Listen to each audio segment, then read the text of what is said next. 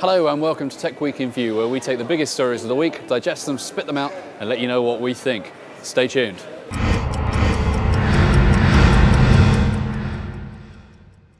This week, Barack Obama became the 44th President of the United States of America, and with it, showing that the digital world is finally here. Why? Well, basically, you didn't have to tune into a TV in your living room to catch all the action. Everybody from CNN, Sky News, Fox, BBC all had streaming, some in HD, while the likes of Twitter, Facebook, Flickr, Photosynth and Google all got on the action, providing images, tweets, up-to-minute coverage and everything as it goes. Pretty impressive stuff. I mean, Flickr's numbers, for example, 30,000 pictures from the inauguration day, just shows that we've finally gone very much into a digital world.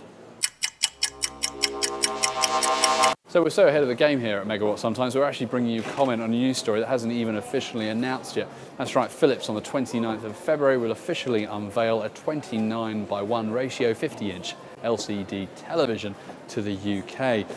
Why? What does it do? Well, the idea is that when it comes to watching home cinema movies that are filmed at the 29:1 ratio, so stuff like Star Wars, for example, you'll lose the black bars at the top and bottom of the screen, giving you a fuller, more immersive experience.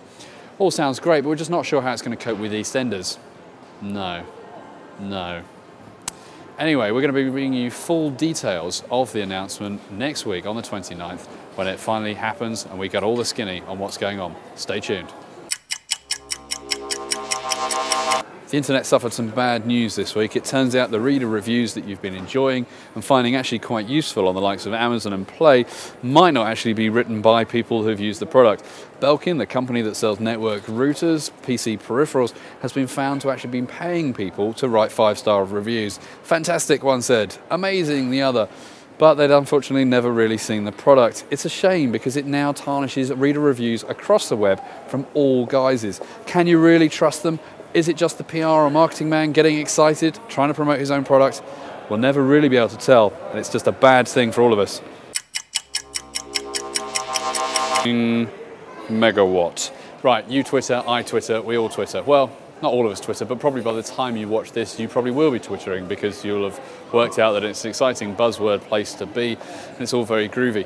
When Philip Schofield on This Morning starts telling people that he's Twittering and that everybody should get on board, you know that suddenly it's hit the mainstream. And that's because it has. I mean, Twitter is everywhere. Pocketlint has a Twitter feed. You can follow us, tell us, what we're doing news-wise. Jonathan Ross has a Twitter feed. Stephen Fry has 30,000 people following him on his Twitter feed. It's all big, it's all exciting, but do you really need it? Well, it allows you to watch life whiz past your mobile phone, your desktop computer at incredibly high speed, which has its pluses and its downsides. But the microblogging service that only allows you to type 140 characters is here. It's hit the mainstream. Stats already show that it's up tenfold in traffic terms from last year. And as I said, with Philip Schofield, that's it. Everybody's going to be Twittering. So stay twittered, Twitters. Well, that's it for this week. Hope you've enjoyed the show. Why don't you tune in next time for more Tech Week in View. I'm Stuart Miles. This is Megawatt TV. Thanks for watching.